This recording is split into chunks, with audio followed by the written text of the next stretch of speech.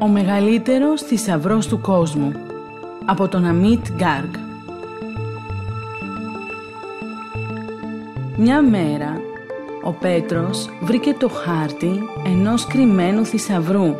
«Ζήτω!» φώναξε χαρούμενος. «Θα ζήσω μια περιπέτεια ψάχνοντας να βρω αυτόν τον θησαυρό».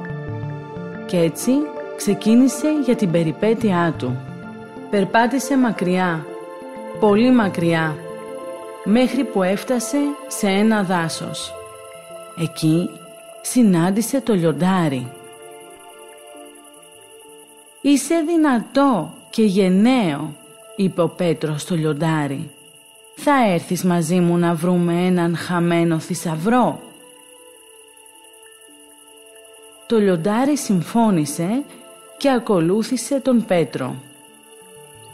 Το δάσος ήταν πυκνό και σκοτεινό και ο Πέτρος φοβόταν, αλλά όπως είχε για παρέα το λιοντάρι, κατάφερε να διασχίσει το δάσος. Όταν επιτέλους φτάσαν στην κορυφή ενός βουνού, συναντήσαν τον αετό. «Έχεις δυνατή όραση και μπορείς να μας ειδοποιείς όταν υπάρχει κίνδυνος», είπε και πάλι ο Πέτρος στον αετό. «Θέλεις να έρθεις μαζί μας? Ψάχνουμε έναν θησαυρό». Ο αετός συμφώνησε και τους ακολούθησε. Τα βουνά ήταν ψηλά και απόκρημνα. Το λιοντάρι γλίστρισε και πήγε να πέσει, αλλά ο Πέτρος πρόλαβε και του έδωσε το χέρι του και το τράβηξε ψηλά. Ο αετός ακολουθούσε κάθε βήμα τους, κοιτάζοντάς τους με τα κοφτερά του μάτια. Όταν κάποτε φτάσαν την πεδιάδα, συνάντησαν το πρόβατο. «Θέλεις να μας ακολουθήσεις? Ψάχνουμε έναν θησαυρό», ρώτησε ο Πέτρος το πρόβατο. «Θα μας κρατάς ζεστούς όταν κάνει κρύο?» Το πρόβατο συμφώνησε και έτσι ακολούθησε τον Πέτρο, το λιοντάρι και τον αετό. Ένας κρύος άνεμος φύσηξε, διασχίζοντας την ατελείωτη πεδιάδα. Όλοι κουλουριαστήκαν γύρω από το πρόβατο για να κρατηθούν ζεστά. Κι έτσι κατάφεραν να φτάσουν και οι 4 στην έρημο, όπου συνάντησαν την Καμήλα. «Σε φωνάζουν το πρόβατο της ερήμου», της είπε ο Πέτρος. «Θα μπορούσες να μας βοηθήσεις να περάσουμε την έρημο.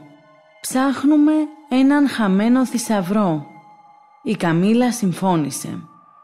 Ο Πέτρος, το λιοντάρι και το πρόβατο καβαλικεύσαν την Καμήλα και συνέχισαν το ταξίδι τους στην ατελείωτη έρημο, με τον αετό να τους βλέπει από ψηλά.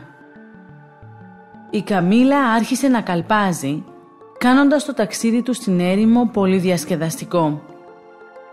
Κάποτε φτάσαν και οι 5 τους στον ωκεανό. Εκεί συναντήσαν τη Χελώνα. «Μπορείς να μας βοηθήσεις να διασχίσουμε τον ωκεανό?» ρώτησε ο Πέτρος τη Χελώνα. «Ψάχνουμε έναν θησαυρό». Συμφώνησε και η Χελώνα και έτσι μπήκε στην παρέα του λιονταριού, του αετού, του προβάτου και της Καμήλας. Τα δυνατά κύματα απειλούσαν να τους πνίξουν, αλλά η Χελώνα τους έσωζε κάθε φορά. Όταν επιτέλους φτάσαν την άλλη μεριά, συνάντησαν τη σοφή κουκουβάγια. «Συγχαρητήρια!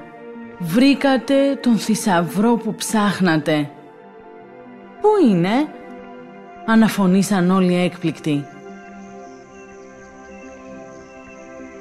«Μαζί περάσατε το δάσος, ανεβήκατε τα βουνά, διασχίσατε την πεδιάδα και την καυτερή έρημο. Τέλος κολυμπήσατε όλο τον ωκεανό. Δεν θα τα είχατε καταφέρει αν ήσασταν μόνοι». Κοιταχτήκαν, συνειδητοποιώντας ότι η σοφή κουκουβάγια είχε απόλυτο δίκιο. είχαν βρει αθελά τους τον πιο μεγάλο θησαυρό, την φιλία.